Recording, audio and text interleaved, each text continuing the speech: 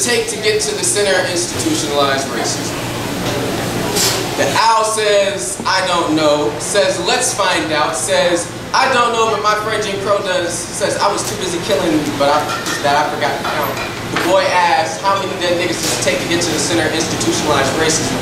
The owl responds, 60 million on the way here, but after that it gets a little tricky because you can't count slaves as full people, and I'm not too good at adding fractions. The boy asks, how many dead niggas does it take to get to the center of institutionalized racism? The owl says, until every family is fatherless. Until every black mother mourns a black son. Says, if you can't kill him, lock him up, and ain't that just like a death sentence? Just until there's no one left to say that their lives matter. Until the concrete is stained red with your blood. Until black life means black death. Until we have all of your green money, and isn't that the color of your flag? Because we will burn that too.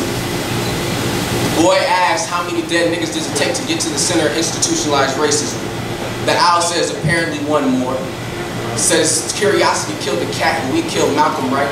Says, we killed Martin and Huey too. Says, don't ask questions, boy. Says, don't ask questions, boy. Says, boy. Says, manhood is for white people. Says, your skin is a sin and the wager of sin is death. Says, I am death. I am the grim reaper and I reap what you sow. Take credit for your greatness and make sure that your only legacy is a body bag. And that is if you're lucky, because it might just be a noose and a burnt cross. The boy asks, how many dead niggas does it take to get to the center of institutionalized racism?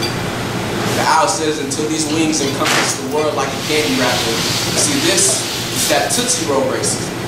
The type of oppression that's only palatable because the poison is hidden behind 32 milligrams of sugar and bullshit. And it isn't until you read the label that you realize that this will rot you from the inside out. It isn't until you are nothing but dust, until there's nothing left to call black or revolutionary or human. It is this moment that is your answer. So how many dead niggas does it take to get to the center of institutionalized racism? Just you. Thank you.